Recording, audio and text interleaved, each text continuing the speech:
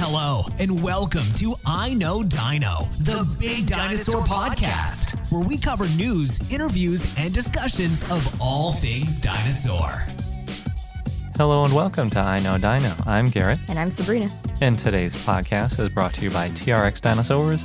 They have innovative puppets, posable sculptures, and animatronics, and you can find out more on their website at trxdinosaurs.com. And by Permia, makers of the coolest prehistoric clothing and collectibles this side of the Holocene. Their scientifically accurate t-shirts, hoodies, stickers, and figurines are available now at permia.com. This week we have an interview with Jingmei O'Connor, we have Dinosaur of the Day Zuniceratops, and we have a bunch of dinosaur news, including the second and third days of SVP. But before we get into all that, we want to take a moment to thank some of our patrons. And this week we would like to thank Scotty, Megan Dixon, Kessler, Tristan Jules, Grandpa Dino, Rhinosaurus, Morgan Eklov, Dr. Eigenbot, Taylor, Lori, Risa, Kelly, Manda, and Laurasaurus.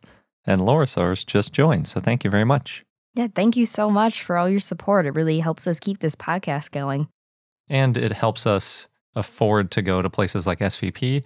And actually, we're recording this just before we go to London because Sabrina's work is taking us there. And I said, I'm coming because I've never been to the Natural History Museum in London, and neither of us have seen the Crystal Palace dinosaurs or lots of other dinosaur stuff that we're going to try to jam in.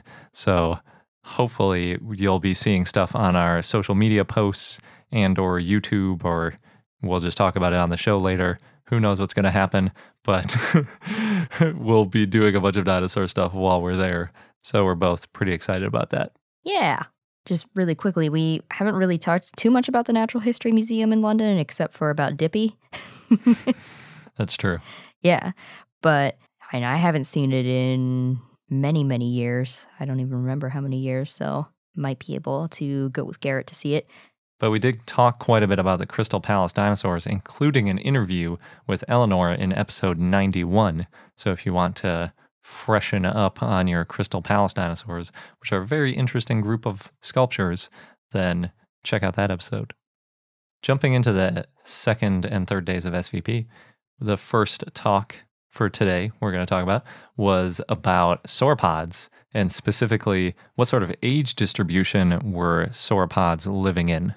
So what Waskow and others found was that most sauropod fossils are adults. That makes sense. I guess so, but a lot of times, like with tyrannosaurs and stuff, there are very few adults. Well, they probably lived a harder life, whereas sauropods, once you make it to an adult, you're pretty much safe. But the question of how many of them made it to adulthood. True. I suppose, though, you have a good point, because you only fossilize if you get buried in a specific way, and the sauropods that didn't make it to adulthood may have just been eaten. That's what I was thinking. So, and if you get eaten, your chances of being fossilized go way down. So, yes. Maybe as gut contents. Maybe, but then, yeah, you're not necessarily going to be identifiable as a sauropod. But I suppose that's why we say most sauropod fossils are adults, not most sauropods were adults. Oh, I'm sure there were way more juveniles than adults. Probably. I mean, we don't know for sure. Well, we don't know for sure, but I'm thinking in order to have that many adults survive, yes, there would have been probably a lot of juveniles. It does appear that they did the whole like sea turtle style of raising, where you just lay a whole bunch of eggs, bury the nest, and then hope leave for the it. best. Yeah. And then most of them get eaten by predators, but every once in a while one of them survives and then lives like 100 years. But anyway, even though most sauropod fossils are adults, with dwarf sauropods, we see a little bit of a younger distribution. They're still mostly adults, but it's closer to 50-50. And the way that they tested this during their study is by counting the lags in ribs. Lines of arrested growth? Yes, just like counting rings in a tree. And what they would also look for is skeletal and sexual maturity growth points. And the second interesting thing that they discovered was that those maturity dates varied between diplodocus and macronarians, which are two of the bigger groups of sauropods.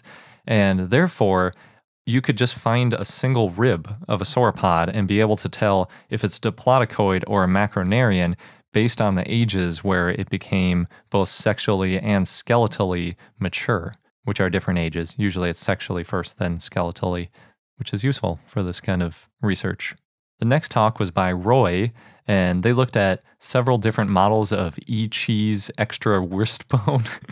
If you haven't seen E, it's this crazy sort of bat-like dinosaur. It has what are called patagial membranes, which are things that you see in bats and flying squirrels and pterosaurs. And it's it's like uncovered skin that is used like a wing. And it looks like it had this extra wrist bone sticking out that helped sort of spread that membrane across the area it needed to spread it in order to be able to glide, because we think it probably was a glider. And yeah, so they were looking at some different shapes that the wing might end up being depending on where that wrist bone was oriented exactly, because we can't tell for sure which direction it was pointed. And that obviously has really big implications for how big the wing is too, because if it's sticking out straight at like a 90-degree angle from the wrist, this long rod, you can get a lot more surface area. Whereas if it's sort of at a more narrow angle, closer to the arm, then it's not going to cover as much area and you'll have relatively smaller wings. So it's a good thing to study. They didn't really come up with a lot of results. They came up with several that they thought were reasonable. So hopefully there'll be more follow-ups on this where we can kind of get a better idea of what E-cheese wings were like. Because like we talk about with Jingmei, we only found one of these. So we're going to have to wait and see if we can find some more, or maybe come up with some new clever ways to analyze the fossil and learn more about how it behaved and how it flew/glided. Up next was a talk by Hartman, and he started his talk by saying that basically the ground up versus trees down sort of methods of evolution that we've traditionally thought about for dinosaurs evolving flight is a false dichotomy, and really that it was more complicated. And just like we talked about last week with the bipedal versus quadrupedal and how that evolved, and it was happening lots of times in different ways, same kind of thing was probably happening with flight. And he had a funny slide where he said, "Where do we go from here?" Well, he prefaced it with, he's a dad now, so he can say dad jokes. Yeah. And where is WAIR for wing-assisted incline running. Mm-hmm. This is a pretty solid dad joke. And he also pointed out that just like we were talking about last week with the evolution from bipedal to quadrupedal, it's really influenced by which fossils you find. And he had a little example where he was like, if these are the hominids that you found, this is what animal you'd think humans evolved from. Basically, it's just like such a giant puzzle with so few pieces. It's very difficult to piece together. So instead, what he focused on was sort of how flight seems to evolve just generally in these different adaptations. And he put it into 4 phases, which I thought were really interesting. So the first phase for developing flight in his model is that there are these characters that are unrelated to flight, but are useful later and are sort of necessary in order to get you on the path towards evolving flight. Probably the biggest one here is bipedalism.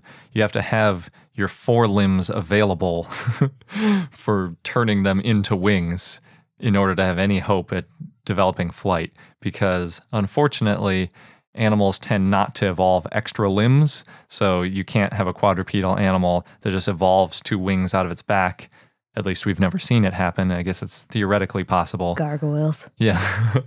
But unlike the quadrupedal dragon things that are in Game of Thrones and stuff like that, we don't have a lot of hexapods. Pretty much every vertebrate on land is a tetrapod with just 4 limbs. So if you need 2 of them to be wings, you're going to have to make do with just 2 legs. So yeah, that's the first phase. The second phase are things that are exapted. This is the phase that he says takes most of the evolution. And it's things that you might evolve for something else, but then end up being used for flight. That's what he means by exapted. So that could be things like wings, because you could evolve wings for something like wing-assisted incline running, or jumping farther, or gliding, which includes both of the ground up and trees down hypotheses, or display structures, like a peacock. In addition to wings, you've also got feathers, which obviously can be used for display and, thermoregulation and things other than flight, and then other similar sort of exaptations. Then the third phase is things that are directly selected for. Now, these are things where it's like the expectation is that the animals are actively evolving towards flight. So they're developing certain muscles, basically, or maybe a larger range of motion, maybe some skeletal changes and things that make their flying more efficient. And then the fourth phase is for longer flight duration, which is sort of similar to the third one. You could draw the line in different places, but that includes things like a keeled sternum, which allows for that larger muscle to attach, losing gastralia, so they're out of the way and you can fly more efficiently, you can get your legs in the right positions and all these types of things, and other similar adaptations. But I think it's a really useful way to look at the evolution of flight, to sort of look at these phases, and you can start to think about like, where were they, not in terms of the evolution towards modern birds, but instead how far had they evolved in their own specific evolution towards flight.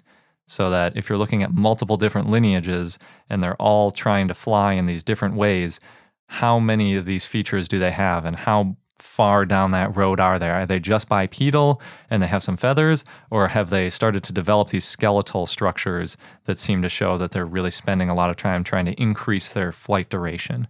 So it seems like a useful framework that they came up with. The next presentation was by Manasada. I'm sure I got that wrong, but it was an excellent talk. And what they were looking at was, could dinosaurs abduct their legs? And basically that means kind of pulling their femurs up to their sides. And long story short, the answer is no, they can't.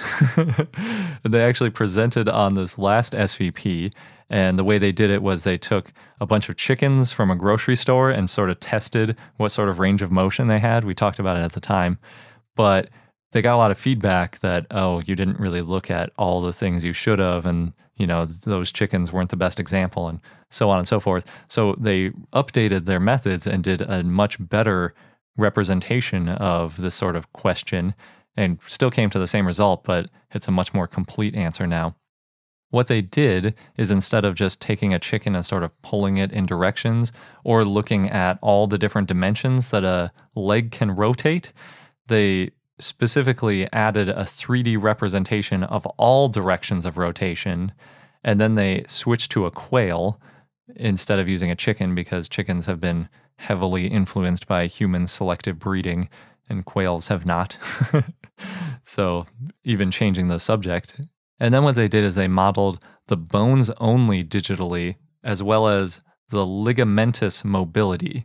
And the ligamentous mobility was a physical thing that they did. They basically pulled the leg around to see just like the range of motion that you could get the thing to move in. And part of that is because the range of motion is really complicated. And originally they were just kind of looking at how far could it move in each axis. But it turns out that they move in more complicated ways, like we saw with the alligator turkey arm. And when you account for these sort of independent motions and how they can sort of bend and twist as they rotate, then it's more complicated than just like, oh, they couldn't move in this axis as far as we wanted to. So after they did all of this mapping, they found that really the range of motion of the actual quail leg is only about 5% of the expected envelope where you could potentially pose it using just the bones. So 95% of the space where you could align the bones and it might look reasonably possible is impossible because of the ligaments and the muscles and things that are holding it in place in the real animal. And one ligament in particular, called the ischiofemoral ligament, is the main one that restricts mobility. And fortunately for us, that occurs in all extant archosaurs, meaning that it probably occurred in dinosaurs and pterosaurs too. And you can find the attachment sites on extinct bones. So you can find this corollary for what's limiting the motion in modern quail legs, and you can find that same point on a bone in an extinct animal, like a dinosaur or a pterosaur. And then you can see, well, where would that ligament have been? And would it have allowed them to bend their leg in the way that would get them sort of out of the way? And what they found was that no, they were not capable of moving their legs out of the way. And the only way they might have been able to do it was if their ligament was 63% more flexible than the modern ligaments, but it's pretty consistent in the modern archosaurs, so there's no reason to think that they had some crazy flexible ligament that we don't see anywhere else. So, as we say, the most parsimonious answer is they couldn't get this bat-like pose that pterosaurs are often depicted in. Very interesting. The next talk was also very interesting. It was by Pittman and others, and what they were looking at was the evolution of birds and how they evolved flight, and also sort of the phylogeny of birds and like which dinosaurs are closest related to modern birds. The way that they define birds is avialae, the technical term, which is the group of dinosaurs which are more closely related to modern birds, also known as aves, than to Deinonychosaurs, or also known as raptors. So that's where they draw the line in terms of what they're calling birds. And obviously you can tell by that definition that the closest relatives to birds, in air quotes, are Deinonychosaurs. So things like Velociraptor. And then they said the next closest related were the troodontids, which are sort of similar looking little creatures. Well, some of them look like birds. Yeah, small, bipedal. We think they had feathers, all that kind of stuff. But getting into the actual research that they did, they found that by using the wing loading of the different dinosaurs, which is the body mass divided by the area of the wing, which we think needs to be about 2.5 grams per centimeter squared, and the specific lift, which is the ability of the muscles to basically lift the animal. Sabrina just gave me a funny look because I'm like flapping my arms like I'm flying while I think through it. And that needs to obviously overcome gravity, which is 9.8 newtons per kilogram. You can estimate whether or not a dinosaur could fly. And they found that Microraptor could glide, but probably not fly. And that Changyuraptor would have been able to use its tail for pitch control. And also Rahonavis probably could also fly, based on these sort of thresholds.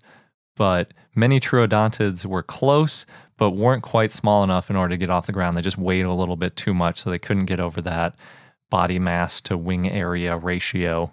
So there's a little bit more support, I guess, for the people that want to consider avialae the group that we call birds, because we like to think of birds as flying, and troodontids couldn't fly. Next was a talk by Field, and they were looking at this really awesome new Ichthyornis skull that they found.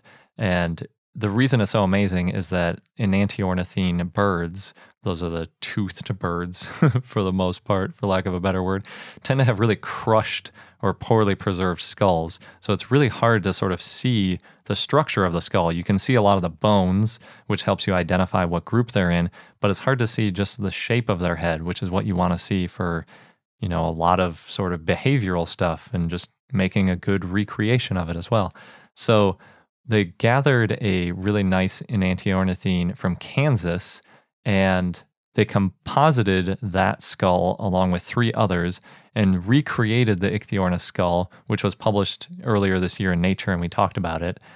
Basically, what they were saying is that Ichthyornis is pretty much in between Archaeopteryx and crown birds, which are the modern birds. And that's because Archaeopteryx has this small premaxilla and a large maxilla.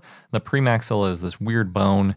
The easiest way I have to describe it is to think about Dilophosaurus has a really obvious one. There's sort of a gap in the front of their mouth. If you look at their upper jaw, in the teeth, there's like this front section of teeth, and then there's the section of teeth that runs most of the head.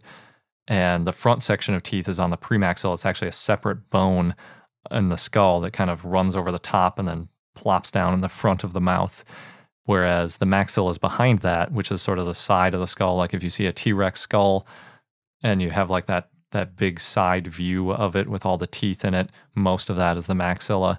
So Archaeopteryx has a pretty small premaxilla, but the large maxilla. Whereas crown birds, the modern birds, have a really big premaxilla and almost no maxilla left.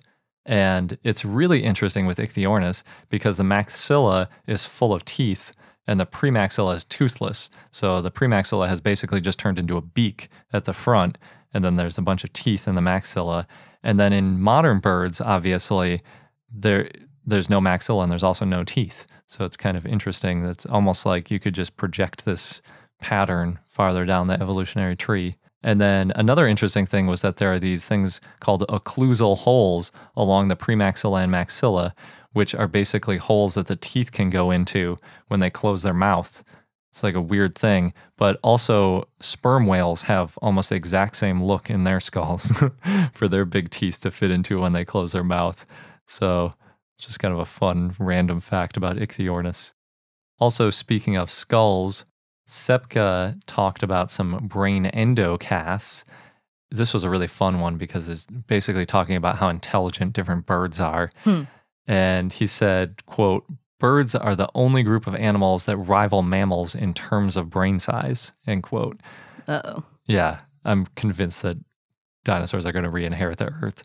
But he points out, a lot of us know parrots can use tools and lots of other fun little things. Like you can see birds dropping hard nuts into a road to crack them open. Crows like to do that. Yeah, they're very smart.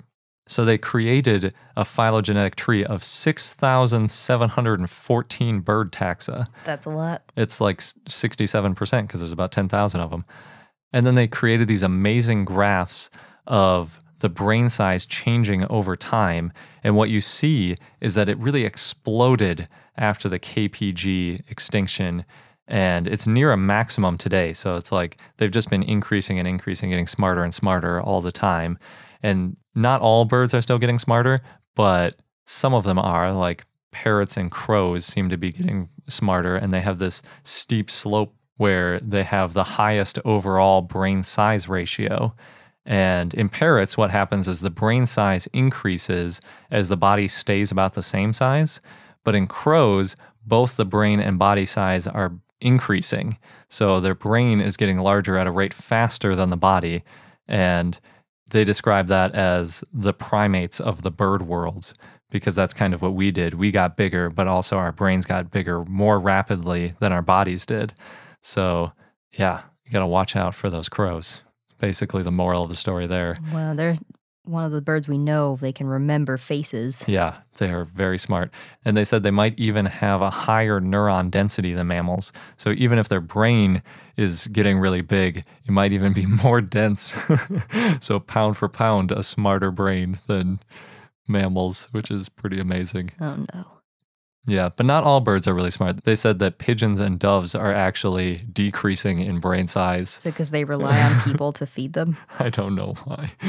But also water birds generally increase in brain size over time, except for loons. Loons are apparently not very smart. So I'm guessing it probably has to do with the traditional stuff, like what they're eating. Maybe parrots and doves are just eating seed, whereas crows are trying to eat all these like nuts and maybe scavenging, doing raccoon-like stuff where they have to be a little more wily. More adaptable or something. Yeah. But watching these graphs of like the intelligence of birds, and you see it explode at the KPG, and then there's like this very top of the graph that's still increasing for crows. It's a little terrifying. Up next, there was a talk by Meyer going back to the less intelligent dinosaurs, talking about sauropods. No.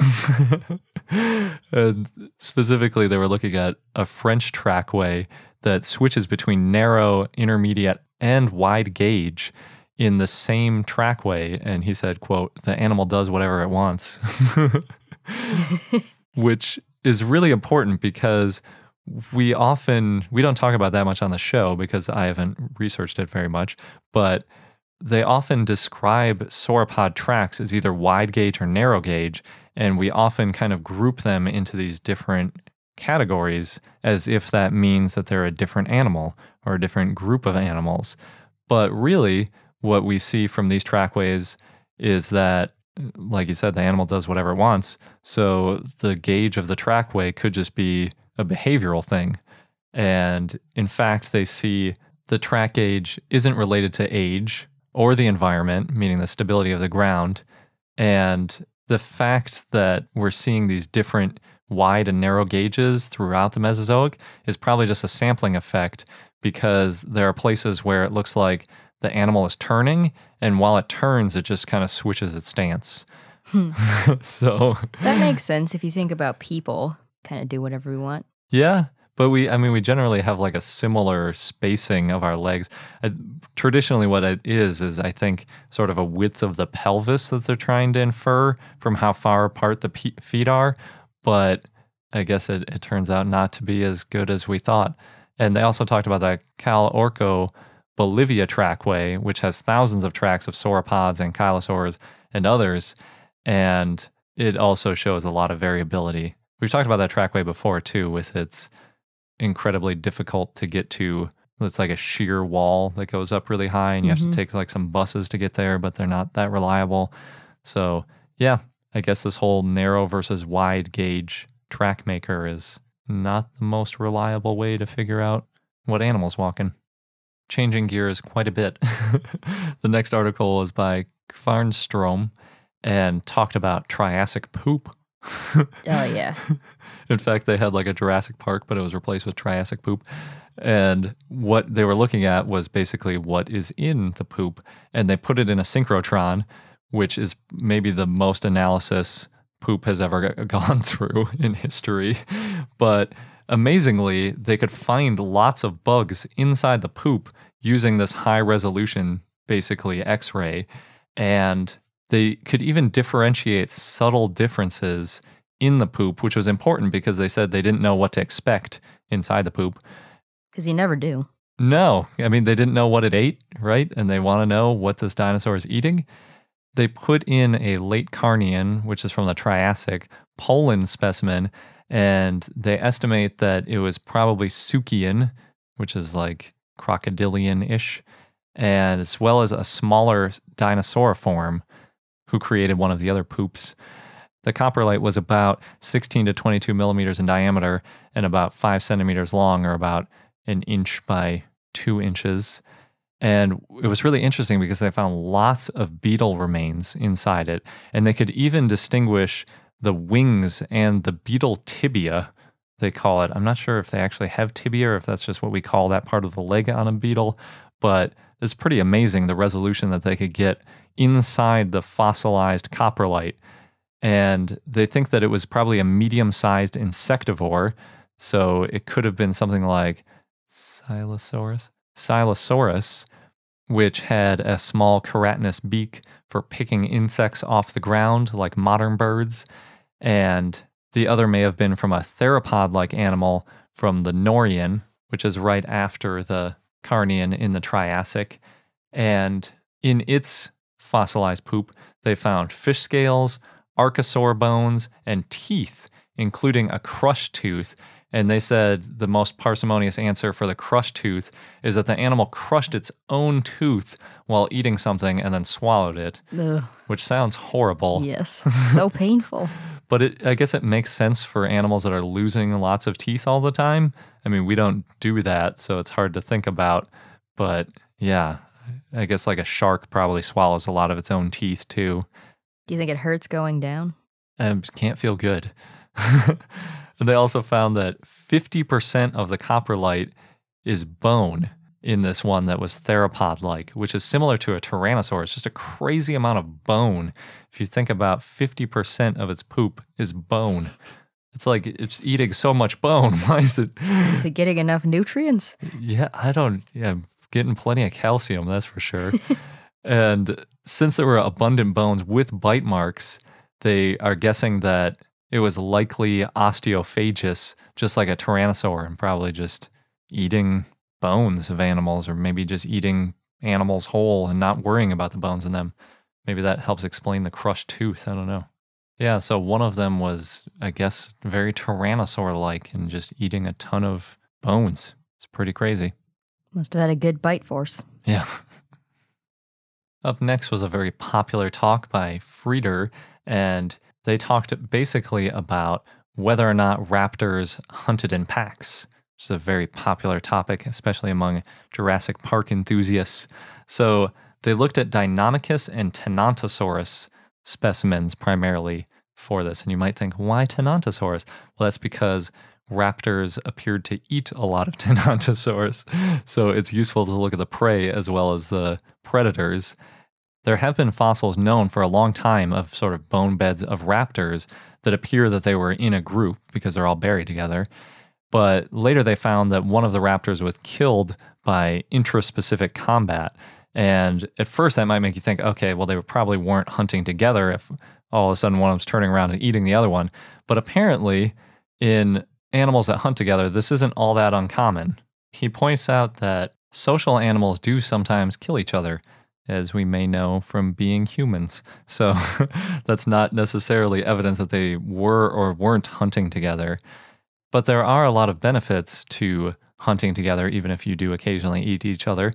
You can get bigger prey, you have higher success rates, you tend to have shorter hunts, you get increased yield from the hunts, basically because they're more successful. And on top of that, you can protect the thing that you ate or are trying to eat from other predators. So something else isn't going to come up and try to scare you away if there's a whole bunch of you potentially. And on top of that, outside a little bit of the social behavior is just protecting the young. So you have more likely to have successful offspring if you're feeding them rather than just kind of ditching them sauropod style. But obviously not all animals do all of these things together. There's a spectrum of pack hunting. So the most advanced type of pack hunting is called cooperation. And that's something that we see with cetaceans, in particular killer whales or orcas, which do something called wave washing. And that's where they sort of all swim in a formation at a little ice flow with a seal on it, for example, and they'll make a wave artificially go up over the thing and wash the seal off to hunt it. And it's really important because they have to be very well coordinated in order to do this, because if any of them are swimming in a different way, then they're not going to make the wave that they're going for. So they have to be cooperating very effectively for this to work. But then there are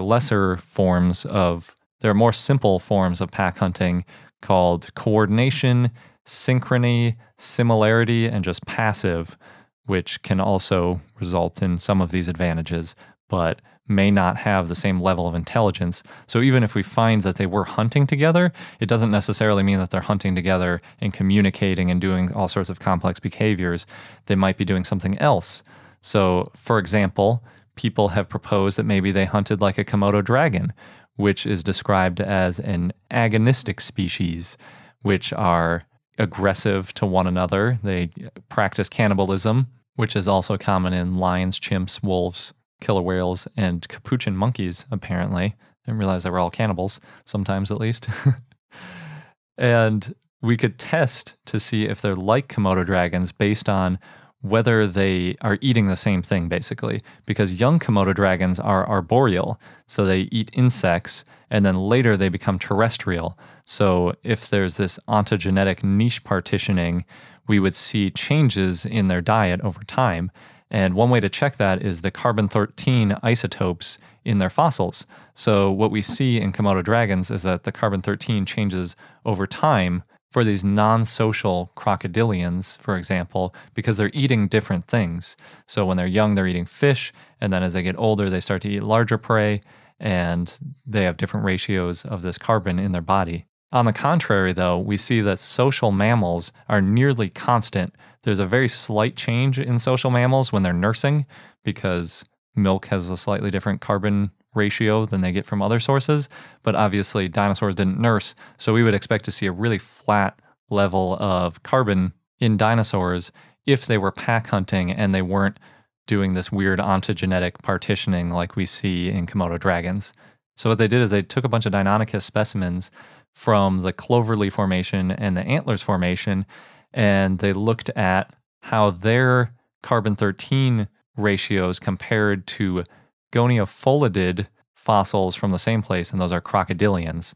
So we expect crocodilians to have the same change as modern crocodiles, and that's exactly what they found. So you see that same sort of change in diet because they're not hunting together. So when they're young, they can only hunt certain size of prey, and as they get bigger, they can hunt something larger, and their carbon-13 isotope changes.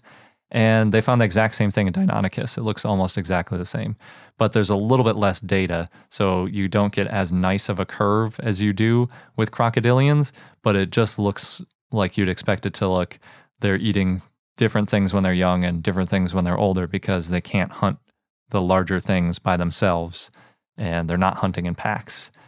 Then what they did, just to be very thorough about it, is they looked at the Tenontosaurus to see if the prey is different. So maybe one hypothesis could be that, well, young Tenontosaurus have a different carbon ratio than the adults.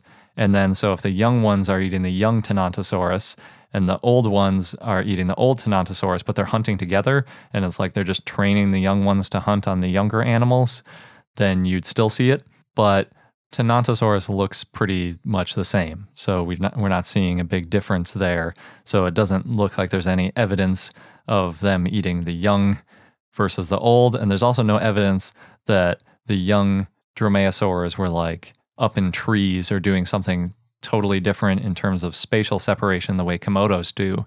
So the simplest answer is that they were probably just asocial, probably hunted on their own, just like we see with most dinosaurs in all of our current depictions. So unfortunately, the best evidence now seems to show that Deinonychus probably was not a pack hunter.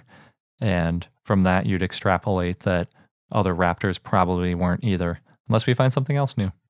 Up next, there was a talk by Turner where they showed sort of another one of these guinea fowl walking through soft mud, and then they did like slow-mo motion capture on these birds walking in mud so that you could see exactly how they made their footprints and the sort of looped path that their longest middle toe makes through the substrate while they walk.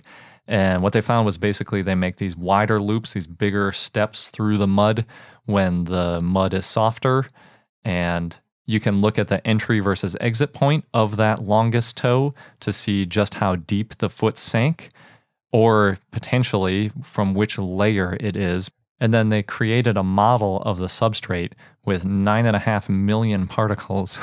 So it's like if you imagine a ball pit with 9.5 million balls and a foot going through it, then that's how they simulated the foot going through it. And they showed sort of a mixing of the layers, which is a really cool thing, because if you do them all as individual particles, you can put these little bands, you can imagine bands of colored sediment, like a layer cake, in the thing that the dinosaur is stepping through. And then based on how it gets mixed up, you can infer how the dinosaur was walking, which is just crazy fancy and really cool to see. And they talk about these new things that we've never heard of because there's no language for it, but like nested V's or upside down volcanoes, different sorts of nomenclature that you never see because we don't really look at the three-dimensional shape of footprints very often. But it can be really useful because you can actually recreate the exact anatomy of a dinosaur foot if you can make a really good simulation of exactly how a foot would move through varying types of sediment. So it's pretty awesome. It'd be really nice to be able to recreate the exact step of a dinosaur. And they actually showed one where they showed the skeleton of a theropod, like a non-avian theropod rather than the guinea fowl that they were experimenting on, going through and making a track that they have measurements from. So pretty soon we might know exactly how some of these dinosaurs walked, at least how their feet moved through the dirt, which is a big part of it. Though apparently you don't necessarily know their gait because you're just saying the sauropods. Oh, yeah. Sometimes are wide, sometimes are narrow. Yeah, that's true because, yeah, it doesn't mean that they always walk the same, that's for sure. Up next, there was a talk by John Hutchinson, who we've actually interviewed before, and this time he was giving a talk about how dinosaurs evolved flight, basically. It was a popular topic this year. And one of the things he mentioned was that hind limbs are very important for takeoff and landing. So when you're modeling how a dinosaur flies, you need to model basically the whole animal because there can be complex relationships. So for example, some birds, when they take off, I think he said like 90% of the force can come from their legs because they're kind of jumping up into the air. So if all we're looking at is the wings, we're missing a big part of how the dinosaurs actually fly and how they took off, as well as how they landed too, because some of the landing forces are caught by the legs too. one of the interesting things that they discovered by doing some modeling and measurements were that baby bird muscles were strong enough to flap larger, more adult-sized wings, meaning that these baby birds don't need really large muscles, and that might mean that maybe dinosaurs with less muscled wings could still achieve a pretty good flap, maybe wing-assisted incline running or other useful behaviors, even though they didn't have the huge muscles that later dinosaurs would evolve. But one of the limitations is that the musculature and sort of the tendons and the way that the bodies were structured of these early birds were quite a bit different than modern birds, which means they probably had a pretty different posture, especially while flying. So they might have been like more vertical in the air, whereas, birds are pretty horizontal when they fly now. Maybe Archaeopteryx was a little bit more upright, which, funny enough, kind of aligns with the way that juvenile birds do wing-assisted incline running today, if that turns out to be the case. But even if they did use a more modern sort of flight stroke, it wouldn't have been as powerful in that position. But like I said, it might have still been enough to be useful and maybe get a little bit of flying going. So even though these ancient birds may not have flown exactly the same way modern birds did, they likely still could get some pretty good flaps, even with their slightly less impressive muscles, and maybe they just used a different posture or just, made do with what they had, but it was still useful for them. The next talk we saw was by King, and they measured 1, 2, and about 4 to 5 year old Psittacosaurus specimens, and they were all in one awesome bone bed block with undistorted 3D skulls and a whole lot of postcranial remains. It's a really awesome looking find. And so what they did was they CT scanned it because they're so tightly intermixed that if you try to separate it, you'd likely damage things. So sort of what they're trying to do right now with that Utah Raptor project in Utah, where they're all so clustered together and it's really difficult to excavate it. If you could stick that whole thing in a CT scanner, you could skip some of this preparation. But obviously, this is a little bit smaller, so they could actually CT scan it better. And what they focused on for this talk was the sort of ontogeny and the changes that the Psittacosaurus went through as it grew up. So first of all, the very young ones had a short face, which had sort of a rounded, compact skull endocast or brain case. They described it as a spider web of vascularization on the back of the brain case. And what that indicated is that there wasn't a lot of extra space in the brain case, so that spider web is actually the veins and the arteries that supplied blood to the brain that were squished right up against the edge of the skull. So there wasn't any extra space in there. It was like the brain was taking up the whole brain case. There wasn't a bunch of empty space, because even though we often see brain cases and we kind of use them as an estimate for brain size, it's always possible that there was a brain in the brain case, but then there was a bunch of extra space kind of around it and, just some fluid or something kind of holding it in place that wasn't the actual brain. So maybe it wasn't as big as a brain case. But in this case, since they're saying there are all these veins kind of like smushed in at the back, that means that the brain was pushing up against the outside of the brain case, and therefore that the brain case is a good estimate of the full brain volume. So we don't have to worry about it just being like extra space in this case. And then, interestingly, even though it was very round and compact in the 1-year-old, by 2 years old, it elongates significantly. It almost like doubles in length, and it goes from being sort of spherical-ish to being much longer and kind of more cylindrical or something. And especially you see the increases in size in the midbrain and the olfactory tract and bulbs. So it looks like they're kind of developing these other senses a little bit more, and as they call it, unfolding the brain. So it looks like there were some pretty significant changes happening with these early Psittacosaurus brains, even like a year after they were born, which is kind of weird compared to humans. Our brains don't really change in shape as we age, but theirs are changing quite a bit. And then we listened to a talk by Erickson, which was all about how hadrosaurs grew in high latitudes, or in other words, near the poles. And what they were looking at was Ugrunaaluk, which was found in Alaska, and originally it was thought to be a Pleistocene mammal, like a mammoth. But After further investigation, eventually we figured out that it was a dinosaur and a hadrosaur. And when they did histology by cutting open the bones, they found the growth rings. But strangely, you can see these little marks on almost like a weekly basis that shows that they were at high latitudes. You don't see these sort of growth rings at lower latitudes, kind of like lags, but obviously much more frequent. Interestingly, though, you don't see those sorts of lines in the long bones. And they assume that's because there was something called osteogenic momentum, which basically means that the femur and similar bones were constantly growing, whereas some of the shorter bones, like a radius, might have been affected more by changes in food. So the growth might slow significantly for some bones, but other bones might kind of keep growing at a more constant rate. That's kind of I don't think that hypothesis is super well supported right now, but that's what they're guessing for it. And what they found was that Ugrunaaluk was much smaller than its massive cousins like Edmontosaurus, which might be because of dwarfism from living in the Arctic, but it could also be that it just wasn't as big of a dinosaur phylogenetically because Edmontosaurus was pretty huge. And one interesting side note from their study was they say that you shouldn't believe all growth estimates because very young dinosaurs might not produce lags, or the lags might be destroyed through the growth of the animal. So you can see these sorts of crazy curves that makes it look like they were putting on an insane amount of weight in the first couple of years of their life. But really, those years might have been, rather than just like 1 or 2 years, it might have actually been like 4 years. And then that really changes the growth curve. And it's important to look for something called halos, which look kind of like lags, but they're not as clear of a line.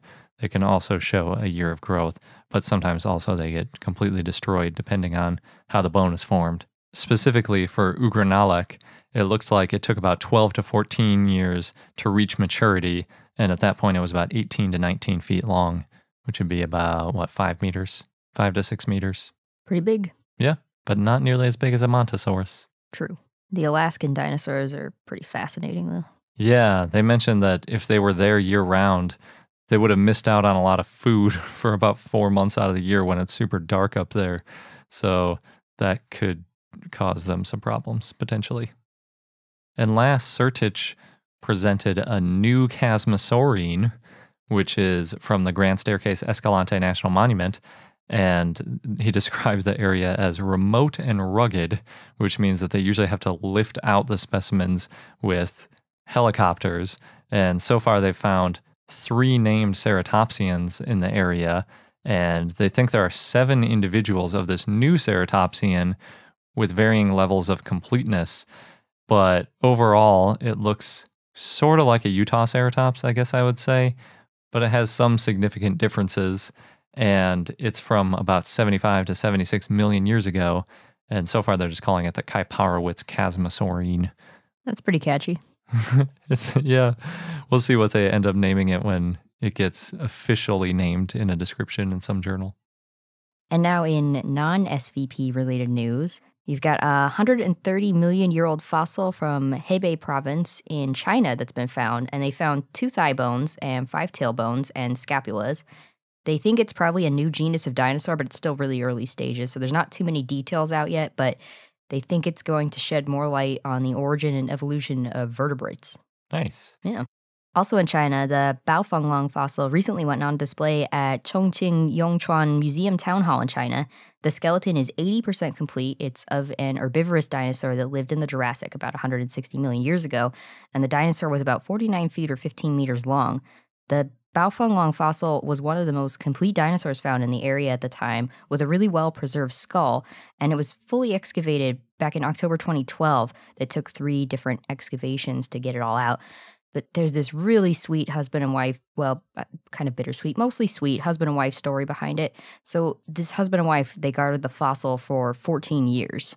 Liu Yunshu, the husband, originally found the dinosaur in 1999 while he was cleaning a drainage ditch at his home, and he called the district management office and then decided to save the bones until the complete skeleton was excavated. But at the time, news of the find spread, and there were rumors that dinosaur fossils could cure rheumatism and cancer.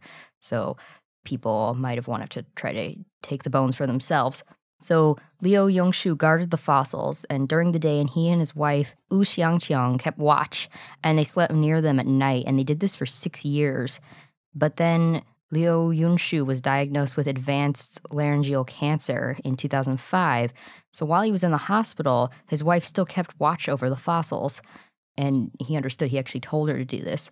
After he came home, he couldn't watch the fossils the way that he was before, so he used fish lines and bells that he tied around the fossils to help him keep watch, to alert him if anyone was coming. There were, as I mentioned, 3 excavations to get it out, and then in October 2012, all the fossils were found, but unfortunately, Liu Yunshu died in April of 2012, just a few months before that, and his wife still lives in the house. She's really proud of what they did. Yeah, it's a really nice story. Mm-hmm. It's also nice that even though there were legends that they might help cure cancer, that he didn't succumb to that, Yeah. and try it out for himself. Mm-hmm. And I couldn't tell exactly because this was a translated article, but it sounds like they got married sometime in the middle of doing all this watching over the fossils. And last, we have an update to the Tumbler Ridge Museum Foundation in British Columbia in Canada. So back in March of this year, the museum closed because of a lack of funding. The Tumbler Ridge District Council voted against the $200,000 funding request for the Peace Region Paleontology Research Center and Dinosaur Discovery Gallery this year. And we talked about it when it happened. Yeah, their super long name. Yeah, it's quite a mouthful. The research center and the museum, they have the largest dinosaur fossil collection in British Columbia, including Tyrannosaur footprints. The museum actually temporarily reopened for the summer season. They had some fundraising. They raised $150,000, but they need a more permanent funding solution. So residents in the area were given a survey.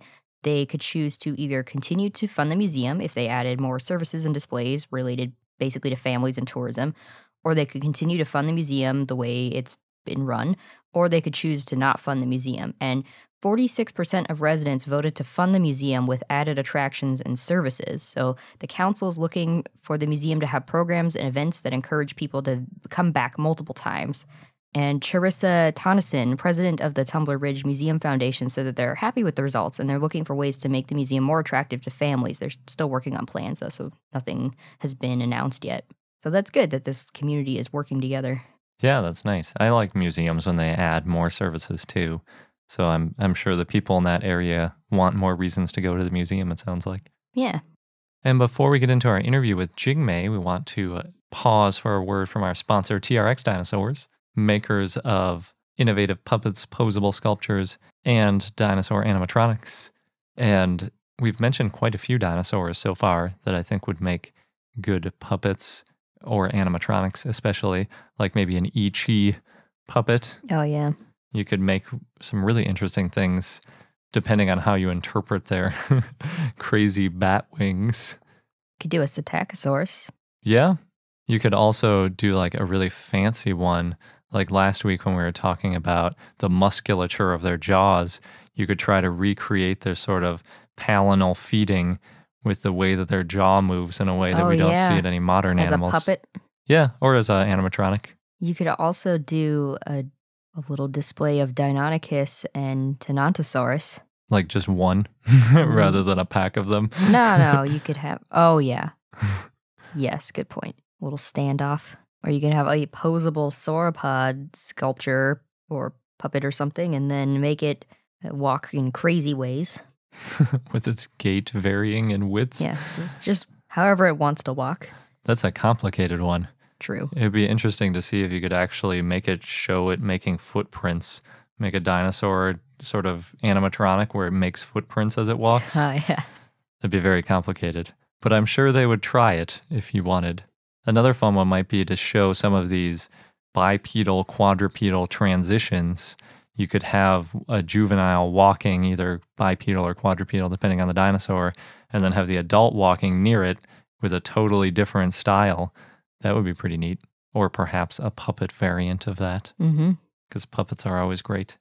Or you could get any other dinosaur that you want because they make everything custom to order. And if you'd like to order any of these dinosaurs we mentioned or one that you know of that we didn't mention, then head over to trxdinosaurs.com and you can also follow their works in progress on Instagram at trxdinosaurs. And now onto our second interview that we did at SVP with Jingmei. We're at SVP today with Jingmei O'Connor, who is a professor at IVPP, the Institute of Vertebrate Paleontology and Paleoanthropology of the Chinese Academy of Sciences. Oh, that explains why you were saying that it has the man's silhouette. Exactly. It's the double P. You can't forget about them. And it's actually kind of cool. The Institute is organized in a way so that you go as you go up the floors, you go through increasing evolutionary complexity. So the bottom floor of researchers anyways is fishes, and then the top floor is the paleoanthropologists. Oh, that's cool. Yeah. So the reason we're talking to you is because you had an amazing talk on lungs in a dinosaur.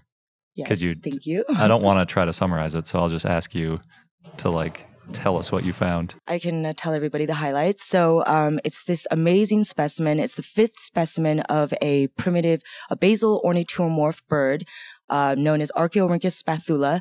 And this taxon is actually really well known. There's already 3 papers published on it. Its skeletal morphology has been very well documented. And it's commonly resolved in phylogenetic analyses as the basal most ornithomorph. So it's very important in a lot of ways. Mm-hmm. So anyways, we had this 5th specimen, and it was the first specimen to preserve significant soft tissue. So we looked at this specimen. If you look at it, it looks like roadkill. You see the silhouette of all the feathers. You see all the major plumage structures are preserved, like the tail, and we see a tail morphology that we've never seen in any other early Cretaceous bird, but something that's very common in living birds. It's called a pintail morphology. So originally, we were just drawn to the very obvious thing about the specimen, the cool plumage, the fact that plumage was never known before in this taxon. So we wrote a paper just about the plumage. And of course, we kind of went through the other soft tissue that was preserved, because we were mentioning it has spectacular soft tissue. And it had these this weird speckly white material that was preserved in the dorsal portion of the thoracic or abdominal cavity. Mm-hmm. And it was something that, we'd never seen before. And me and my co-authors have seen thousands of specimens, right? We've literally thousands of specimens, and we've never seen anything like this, thousands of specimens from the gel hole, Mm-hmm. And so we knew this was something weird, but, we were we'll investigate that later. We weren't really that interested in it at the time. But after 6 rounds of review, this paper got rejected because we had just said in a passing statement, there's this other weird soft tissue. It looks based on anatomical position and the fact it looks paired, it's probably the lungs, but moving on to the feathers, which is the point of this paper. Anyways, we got rejected for that, and which is totally bizarre. But it all worked out better in the end for me, because now we got it, now we actually went back to the specimen. We took some SEM samples and we looked at it, and lo and behold, there was microstructure of the lung, lung microstructure preserved, which I really didn't expect. Mm-hmm. I was even if that was preserved lung tissue, I figured that any actual informative morphology would have been obliterated. Yeah. And for example, there actually are a couple other fossil lungs that have been described, and they were actually described very, very recently. So when I had started this paper versus when it finally went to PNAS, I didn't research for fossil lungs, and they had all come out during that time. That, so actually, one of the main things that the reviewers said were you do know this is not the first fossil lung, and I was oh, I'm so embarrassed. You're it was what I started, I swear. Yeah, well, whatever. It's shame on me for not doing a cursory Google Scholar search. But the cool thing is that these are the first informative fossil lungs. So there's actually an even older early Cretaceous mammal that's about 129 million years old, Spinolestes. It's very cool. You guys maybe have talked about it before. It preserves tons of soft tissue, preserves the lungs, but all you can say is it had lungs, which of course we can assume, we can infer that yes, all these animals had lungs. So ours actually gives us microstructure that is informative to the question of how the advanced respiratory capabilities of modern birds evolved within paraves. So that's very cool. And so basically what it tells us, it's there's 2 features that kind of connect to each other, and so we have to go through them sequentially.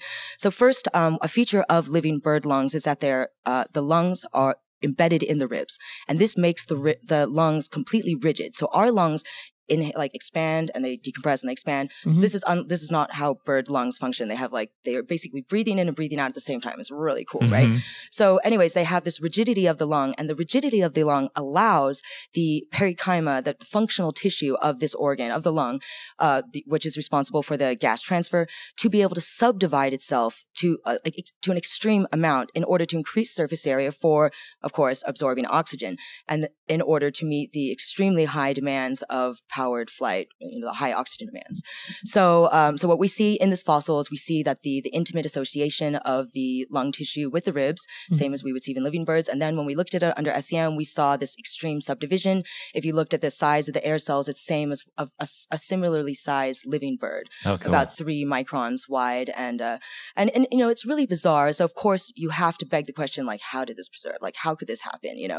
And I've worked on a lot of really cool, bizarre soft tissue preservation in the gel hull. So I've gotten it before where people are like, I don't believe it. And I'm like, come on, man. Like, I'm just like, come see it for yourself. Like, or if you don't believe it, tell me how I can prove it to you. Don't just sit there and be like, I don't believe it, and reject all my papers. Like, you know who I'm talking about. I'm just kidding.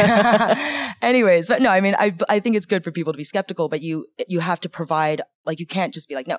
You have to provide an avenue for further investigation. Or if it cannot be proven, you have to admit it can't be proven. And and I mean, I do that sometimes. We're like, we can't prove it, but we think this is what it is, Anyways, sorry. So I diverged.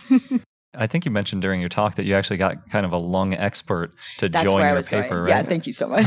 So, I'm a geologist. I'm trained as a geologist. And so, my understanding of biology is limited, and biology is incredibly complex. And anyways. So, I mean, even within paleontology, I feel like I know nothing except about birds, Mesozoic birds, nothing else. Anyways, so I was reading all these papers about bird lungs in order to be able to make interpretations about what I was seeing. But anyways, so I decided to why torture myself and also have to deal with all this crap in review? I mean, of course, give me crap I can deal with. So I just knew that why not show this to a person who studies living bird lungs, see what they think. Do they think it's lungs? Sure enough, he did. He was the one who lent me most of the interpretations that we used in the paper. And the truth is, he is convinced. So this, should lend a little bit of credibility to the skeptics that are out there. Yeah, for sure. And I'm sure it adds a little dimension to your paper too, because you can speak in the lung anatomy sort of vernacular rather than just saying it looks like a lung. And before my talk, I realized because I don't verbally communicate a lot, I just write a lot of papers. So I've written these words a million times but never said them out loud. And so I was sitting in my hotel room perichymatous, perichymatous. Anyways, I hope I didn't mess it up in the talk. Yeah, well, I mean, the number of people that would know that you messed it up are probably pretty small. I knew I was safe, but still, there's going to be that one soul. That's true.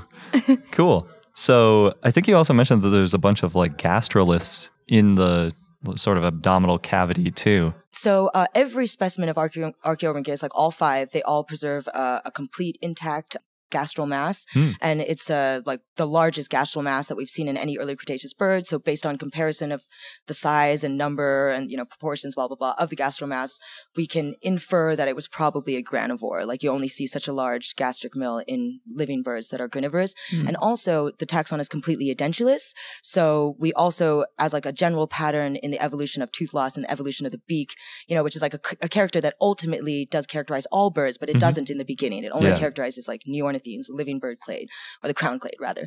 So, and we of course know that the beak evolved many, many times, but it seems to, at least within the ornithomorpha, where we have evidence and we can make inferences, it seems that you can have a gastral mass, but not lose your teeth. And then maybe you weren't an herbivore, or maybe you weren't obligatory herbivorous. But it seems that we do have complete loss of teeth only when we have really large gastric mills. And we also, in some taxa, have evidence that they were granivorous, this taxon, Eogranivora. I'm so creative with my names, that we recently described. It was actually described years ago, but they misidentified it. And it was they identified it as a Hongshanornis. And that just made it really Hongshanornis is a wading bird. Why would it be a granivore? And it was really hard to make these, this information, put it together in a cohesive evolutionary story or to understand it.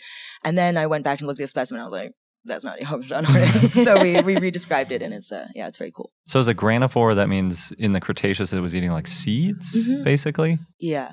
And so we have a lot of early Cretaceous granivores, Gehornis is directly documented to be a seed eater. Also Sapiornis is cool because it seems they're eating different seeds, but unfortunately we know so little about early Cretaceous botany that we're just it's not any seed that we can really see today, but we don't know what it is and we don't know what planet it comes from. And it's like, so there's a lot of work to do there, but I know everybody gets more attracted by the flashy things, like myself included. So I don't blame everybody, but yeah, it's very cool. And then we have multiple early ornithomorphs that are granivores. The only one where it's directly documented is Eogranivora, but then we do assume it in, or we infer it in Archaeorhynchus. And then we don't have any granivores in the enantiornithines. We don't have a single, we have so we have maybe like 100 specimens of ornithomorph, right? And then we have like over 1,000 enantiornithines. And this is like a conservative estimate on both sides. And, so we have like 100 Jehoornis and maybe like 10% preserve evidence that they are granivorous, right? So we have thousands of enantiornithines and none preserve a gastric mill of any kind or preserve any evidence of a crop. Or also, preserve any direct evidence of what they were eating. It's really, really bizarre. Interesting. Yeah. So it means like whatever they were eating is something that just like doesn't preserve readily. I mean, but you think like there's other in evidence that they were eating invertebrates, but you think that would preserve, and I don't know. It's really bizarre. And I have been saying like maybe it means they had a more primitive digestive system, which I know actually doesn't make sense if you look at if you look at everything in a phylogenetic context, and you see like for example the recent paper on Yongchuan showing that they regurgitated pellets, that they also already had a crop. So if this is primitive to aves, and but it's also like, so of course enantiornithines should have it, but then like, why would they not utilize it if they were so diverse, and like, it's just really bizarre. Okay. The enantiornithines, do they all have teeth? No, there's Gobibderix that doesn't have teeth, and then there's another taxon that I've been working on for a long time. But it was published in an abstract in a meeting, years ago. So it's sort of been out there. It was published at SVP2 in an abstract. But anyways, it's another late Cretaceous Edentulous enantiornithine. Okay. But we also there's also based on abstracts, we know of faunas where edentulous and toothed enantiornithines coexist in the same fauna. Hasn't been quite published yet, but it's been published in abstract. But yeah, it's cool. There were so many people giving talks, and they're like, oh, we need more information about this and that, and I'm like, I'm working on it. We got so many projects going on. Well, you're at like ground zero for all of these fossil finds, right? Yeah, and also I'm really lucky, I love collaborating, and so a lot of people bring their birds to me or invite me just to help them with them, and I love it, and then but you have so much data in your mind that's not published yet, and it's hard to like separate what like your thoughts like that you can verbally communicate, and your thoughts that like are just you still have to, I don't know, still waiting. Yeah, you need like other people's opinions and stuff to kind of refine it. Yeah, well, you just like that you can't say something yet because you know that this is the truth, but what is in the published data, you would draw a different conclusion, and you technically can't draw the new conclusion until this other stuff is published. Yep. Right. Yeah. There's a lot of that, especially in places like this where we're finding these new dinosaur/birds all the time. And every time we find a new one, or not every time, but a lot of the time, it kind of like rejiggers the phylogeny of all these other birds too. And I love it. I mean, like the bird phylogeny hasn't been like that, it's been pretty stable for a while. It hasn't been that exciting, but like one of my favorite dinosaurs is Ichi. And like when we discovered that, like that really just changed everything. Like just completely like broke down all our previous ideas about evolution of flight and all these things. And I love that. Like, it's so exciting to to know that at any day a specimen could come out and change everything. So I am constantly being like, look, we don't need to take sides. Don't need to get like hell bent on supporting a certain idea, because everything is going to change. Like, people just get too invested in these ideas, and we should be much more plastic with much more flexible. Yeah. Right. Especially it's like that whole clade, basically like 80% of it has been discovered in the last decade, and you're going to like you're going to carve it in stone. Yeah. I can't imagine what it would, because I like started working on things like around when, things were really starting to pick up. So I just can't imagine what it would be like to be somebody who studied it like 30 years ago and then being like, oh, all these new birds. I can't remember their names. Deluge of information. Yeah. It's a crazy amount of information. What's that saying? Like, we don't know what we don't know. Yeah. Only true knowledge is knowing we know nothing. But yeah, it's been like, I'm so lucky to be able to work in China where I have access to all these specimens. I'm constantly telling people like, like, I'm not a great scientist. I do my best, but I'm not great. I'm not brilliant by any means. There's a lot of really brilliant people out here that just like blow me away, but I work really hard, and I'm really passionate about what I do, and it means a lot to me. And look, it's the specimen that gets me the Nature paper. It's like really like, I'm just like really lucky to be able to work on these incredible things, Yeah. Does the IVPP, that has an insane number of feathered dinosaur fossils, right? Well, not as many as the Shandong Tianmu Museum of Nature. Okay. Like that's a place where I do a lot of research. That's where this specimen is from, actually. The lung specimen is from there. Also, like, we published a couple years ago, like Ichi is also from there, by the way. And, we published a paper on like 229 specimens of Anchiornis in that single museum. Wow. I think at the IVPP we have like 5. And like only one has feathers or something. I've never even seen the feathered one. Like we have the holotype though. Awesome. But yeah, the Tianyu Museum is it's an incredible place. And so is that closer to where they're actually found? No, it's so it's in Shandong, and all the other stuff is mostly from Liaoning. So Liaoning, like there's like the Bohai Sea, like Liaoning, and then Dalian has that like little peninsula that comes down, and you go around the sea. Then the province below is Shandong, where it has a little peninsula that comes out, and closes the Bohai Sea. Anyways, that's where my family's from. My grandparents are originally from there. Cool. And it's just you take the bullet train, and it takes you 2.5 hours, and then you arrive at the home place of Confucius, and then you hop in a car, and in an hour you're at the biggest dinosaur museum in the world. Wow, yeah, it's really fun. That's awesome. Yeah. Cool. So actually, you mentioned Ichi. Were you involved in that one? Yeah, I was. I'm like stuffed back there down the author list, but I'm just really happy to have been involved at all.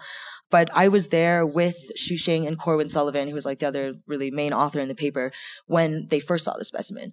Or actually, I think maybe Xuxing had seen it before and he was going back to see it again. It was like the first time Corwin had seen it. And we were all looking at it. And we're all looking at that weird bone in the wrist. And we were all just like, had no freaking clue. And in retrospect, I'm like, we're idiots. Like, how can we not see that? But then Corwin's like, we're not idiots. Like, most people would never have thought of that. There's very few people who are aware of this element in flying squirrels, whatever. Anyway, so we all looked at it. We're just like totally dumbfounded, And then Corwin went back to Beijing, and Corwin's writing this book, this incredible book that's called From Fish to Humans, and it's all about the fossil record in China. But it's in English and in Chinese. It's very cool. It's won a lot of awards. Totally plugging it. But anyway, so he's doing research for this book, and he's reading about these flying squirrels, and he just has that little light bulb over his head moment. And then we went back and we tested it, and sure enough, it was in fact bone. So that less highly ossified than the rest of the bone, but more cartilaginous, but still a very interesting. And I mean, it's just so cool because, before there was people who would argue, I would argue for multiple origins of flight. And I just feel like Ichi solidifies this idea. It just adds so much support to the idea that flight has evolved multiple times within aves. So previously we would look at things like Microraptor and birds and sort of try to stuff them onto the same progression, you know, and be 4-wing flight down to 2-wing flight. And it's no, 4-wing flight is an independent, evolution of volant activity, probably not powered flight. I don't know. I mean, it's a lot of people doing research on it. We'll see. But yeah, it's definitely independent. And when you look at something like Ichi, where it's you have a maniraptoran, but it's forming a wing, like Microraptor and birds have the same type of wing. It's a wing formed by feathers. But here you have an animal forming a wing like a bat or like a pterosaur. It's a completely different structure. And there's not even any evidence that they actually had pennaceous feathers. So they could be even more primitive. I place them actually within the Oviraptorosaur, basal Oviraptorosaurs, which how cool is that? Flying Oviraptorosaurs, right? But Oviraptorosaurs we know have pennaceous feathers. So I mean, it would be odd if they secondarily lost such a feature. So maybe they're even more primitive, I don't know. It's very cool. Yeah. Still lots of stuff to work on and things to discover. But yeah, it's one of my favorite dinosaurs. And if you look online, you'll find this really really terrifying reconstruction that somebody did. I wish I knew who it was so I could give them a shout out. But whoever you are, I love it. It gives me nightmares. Oh, is that the... It's got its mouth wide open. Yeah. I don't remember what it's about to eat. Wings like this. Yeah. It's really cool, right? It's a little bat-like, if I remember. Yeah. It's very bat-like. Yeah. I mean, it's a small animal, so I guess it wouldn't really be that scary in real life, but... I mean, cool. If a pigeon was coming at you like that, it'd probably still startle you. I would probably still scream and run away if a pigeon flew at me. Or a small bat, even. Yeah. I'm actually kind of afraid of birds. Don't really particularly like them. I mean, since I started studying birds, I've developed this intense love and fascination with them. But before, people are always oh, are you a birder? Oh, you must love birds. And I'm no, I just my love, when I started studying birds, I actually did it thinking oh, this will be a way to get myself to China. This will be a way to because I was told paleontology is hyper competitive, a way to make sure that you can stay relevant, whatever. So that was my original motivation for choosing birds. So now I totally love them, but at the time, I mean, I'd been chased by this chicken once. I was doing field work in Inner Mongolia, and I was I hate birds. And every time a pigeon flies by, I'm just bird mites, they're dirty birds. But I totally understand. But birds are really cool. They're just amazing. There's I've been I just love telling people all these like just random like weird factoids about birds, living birds. But I won't do it right now because I'm really not an expert on them. But if you have any more questions about the Mesozoic birds, then yeah. So Ichi, just one more thing about Ichi. Sure. Do we even have any other Mesozoic animals at all that have that crazy sort of extra bone in the wrist for Pterosaurs? Oh yeah, pterosaurs. Yeah, and pterosaurs have it on their ankle too, I think. Some of them. Some of them. Yeah. They have, I think they have 2 pairs. Cool. Various morphologies and things, yeah. But we don't have any other dinosaurs yet. No, yeah, this is the first dinosaur to fly with a membranous wing. It's really cool. I love that thing. Yeah, it's just so spectacular. And it's cool too because the Changyuraptor rigidae, which is like the worst, like the hardest name to say, but they're one of my favorite groups. But, they were so enigmatic, and all the other specimens we had before were juveniles, and none of them preserved this soft tissue. And then, finally you get this one specimen and it just completely changes everything that we knew about this group. Yeah. Did that one... So I saw a talk, I think yesterday, where they were trying to figure out like the angle of that wrist bone. When it was found, did it have any sort of outline of the wing? Well, once we figured out that this was probably, something like the pteroid bone in the pterosaurs, then we were like, okay, then there should be soft tissue. And sure enough, there was traces of soft tissue preserved. But you can't, because like the specimen, and it's even the same with birds. Like even with birds, we can't, like all the measurements about avian wingspan or like in the Mesozoic, they're all based on skeletal measurements. They're not based on the feathers at all. Gotcha. Which like to me is intuitively like, no. But like my friend who does this research has explained it to me and I'm like, okay, like just dropped a bunch of math on me and I respect you and I know you're really smart, so I guess I buy it. But to me, it's just like counterintuitive, But anyways, the point is like you really can't measure, like accurately figure out what the wing was like because it's never preserved. Like this is exactly how I would be in a flight posture in like normal flight or whatever. They don't die mid-flight. They're crumpled, the wing is folded, and it's the same with his membranous wing. Like it's pretty impossible to figure out exactly, like with this specimen anyways, to figure out how the membrane would have been arranged. Gotcha. Right.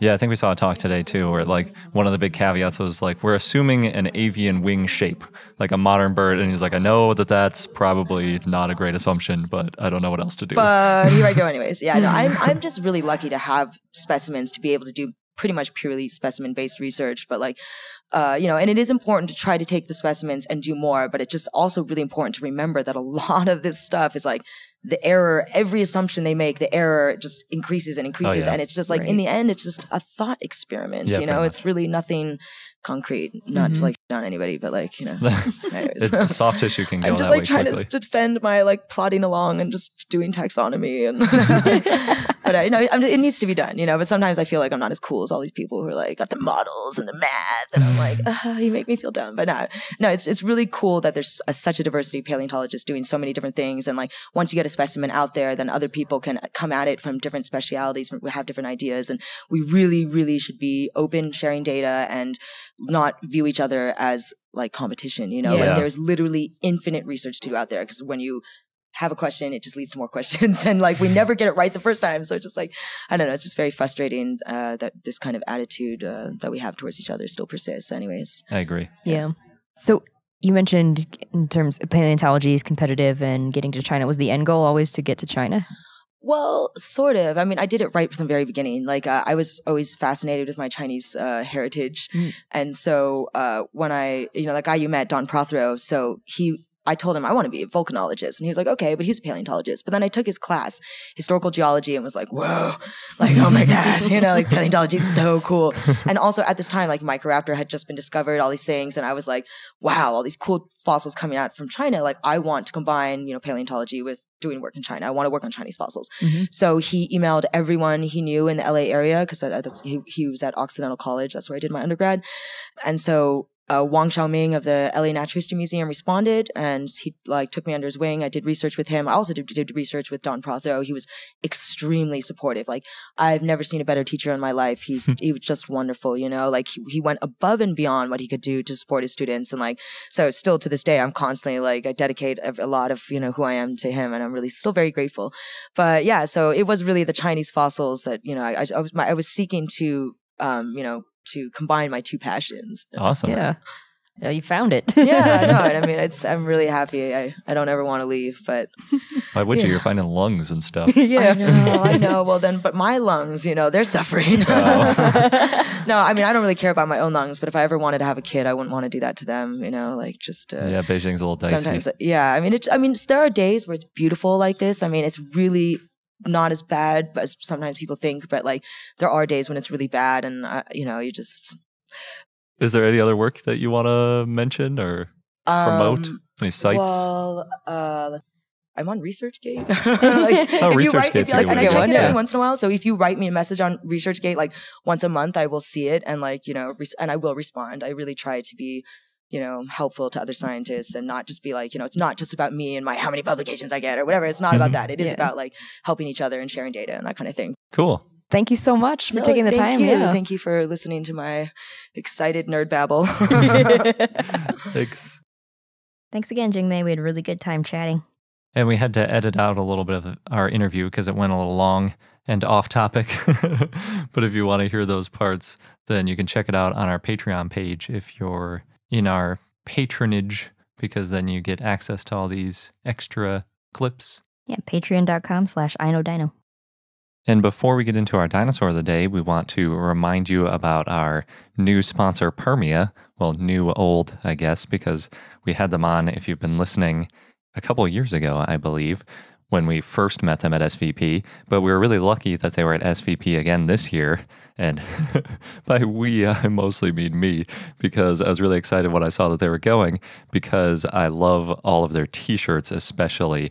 And I bought about 10, I think, t-shirts. I got all of their dinosaur t-shirts. And they also have a few other extinct animals like a Dimetrodon, at least one pterosaur. I think there's a mosasaur in there. Lots of really cool stuff. And I also really like that they use kind of a variety of colors for their t-shirts, because I don't like just wearing like black and white t-shirts all the time. So they have like green and blue and red and all sorts of really nice colors in their collection. But if you don't like all of these bright colors and you want to stick with just black and have the dinosaur stand out a little bit more because it's the colorful thing on the shirt, most of their shirts do also come in black, so you have that option too. The other cool thing about the t-shirts is that they're a 2-in-1 style. So on the front is a life restoration, and they're all based on real modern animals. So they have really cool color patterns. You can actually, in some of them, you can kind of guess what animal it's based on if it has a sort of unique coloration and pattern to it. And then on the back of the t-shirt, there's a skeletal reconstruction of the dinosaur, or I guess other extinct animal if you're into that kind of thing. The shirts are all very soft and comfortable, as well as tagless, and that's why they're my favorite dinosaur shirts. And just for our listeners, we have a special promo code, and that's iknowdino. It's IKNOWDINO, all caps, no spaces, and it'll get you $5 off all orders of $35 or more through the end of 2018. So if you want to take advantage of that, you can either go to the website and enter the promo code, but we also just have a link in our show notes that you can click on and go directly to their page with the promo code already applied, and you don't have to remember it. So again, they're permia.com, and then you want to use the discount code iknowdino to get $5 off $35 or more. And now on to our dinosaur of the day, Zuniceratops, which was a request from Dinosaur 4602, so thanks. It was a ceratopsian that lived in the late Cretaceous in what is now New Mexico in the U.S., in the Moreno Hill Formation. And it's intermediate sized for a ceratopsian. It was about 9.8 to 11.5 feet, or 3 to 3.5 meters long, and it weighed about 200 to 250 pounds, or 100 to 150 kilograms. It had a long, low snout. It had large brow horns, similar to chasmosaurs and primitive centrosaurs, slightly recurved. The horns probably grew with age. Zuniceratops was the first known ceratopsian to have brow horns, and it didn't have a nose horn. It had a thin, broad frill with a pair of large holes that were covered with skin. The frill was probably used for display. The holes would not have been good for defense. Zuniceratops shows the evolution of early ceratopsians and the later ceratopsids that had large horns and frills. At first, Zuniceratops was thought to have a strange squamosal, but a later study found that the squamosal was actually an ischium of another dinosaur, the therizinosaur theropod Nosronychus. Scientists found a bone bed, and they were able to determine what type of fossil it was. The first Zuniceratops found had single-rooted teeth, which was unusual for ceratopsians, but later finds had double-rooted teeth, and that shows that the teeth became double-rooted when Zuniceratops aged. Huh, that's interesting. Yeah. It's sort of like when we grow molars, I guess. Yeah, that's a good point. Zuniceratops was found in 1996 by 8-year-old Christopher James Wolfe, who's the son of Douglas Wolfe, a paleontologist, who we recently met at SVP. They found one skull and fossils from a few individuals, and then it was described in 1998 by Douglas Wolfe and James Kirkland. The type species is Zuniceratops christophori, and the name means Zuni hornface. Zuni's in honor of the Zuni people who lived in the region where Zuniceratops was found, and maybe you guessed the species name refers to Christopher James Wolfe. Zuniceratops is the oldest species found in North America, and that helps show that they evolved in North America instead of Asia. Zuniceratops lived about 89 to 93 million years ago. It was an herbivore, possibly lived in herds. There was also a possible Zuniceratops track found in New Mexico. Researchers found 13 footprints of small, medium, and large tyrannosaurs. The tracks are parallel, which may indicate a, quote, family group moving in concert, according to Douglas Wolfe. The tracks start in a straight line and then change direction and veer off. Wolfe's wife, Hazel, saw a round footprint where the tyrannosaur tracks swerve, and there are small piles of sediment that may indicate the animal with the round footprint kicked up some sand when it ran away. It's possible the round footprint belongs to Zuniceratops. This track site may show that tyrannosaurs hunted together, though we need more data to know for sure. Other dinosaurs found in the same area include an unnamed hadrosaur, a dromaeosaurid, and a therizinosaur. You can see a Zuniceratops at the Arizona Museum of Natural History in Mesa, and you can also see one on Discovery Channel's When Dinosaurs Roamed America, which aired in 2001. And this fun fact comes partly from Erickson's talk that we covered earlier. Utqiagvik, Alaska, formerly Barrow, Alaska, is in the Arctic Circle and one of the farthest north cities in the world, and that means during the late Cretaceous, the average temperature was about 37 to 47 degrees Fahrenheit, or 3 to 8 degrees Celsius, but today it averages just 10 degrees Fahrenheit, or negative 12 degrees Celsius. But even though there was such a big temperature difference in northern Alaska at Utqiagvik, down in Juneau, Alaska, the temperature was about the same as it is today back in the Cretaceous, which is about 42 degrees Fahrenheit or 6 degrees Celsius. Still cold. Yeah, and because of this big difference in temperatures, that means that dinosaurs back in the Mesozoic probably needed pretty different adaptations to live in these different climates. So even though it's all Alaska, you'd probably see pretty different dinosaurs in Juneau versus Barrow/Utqiagvik. And that wraps up this episode of I Know Dino. Thanks for listening. Don't forget to subscribe so you don't miss out on any new episodes. And check out our page on Patreon at patreon.com/iknowdino for cool rewards. Thanks again, and until next time. Thank you for listening to I Know Dino. If you have any questions or comments about dinosaurs, we'd like to hear from you at plesiosaur@iknowdino.com. And for more information on dinosaurs, go to iknowdino.com or follow us on Google, Facebook, Tumblr, or Twitter at I Know Dino.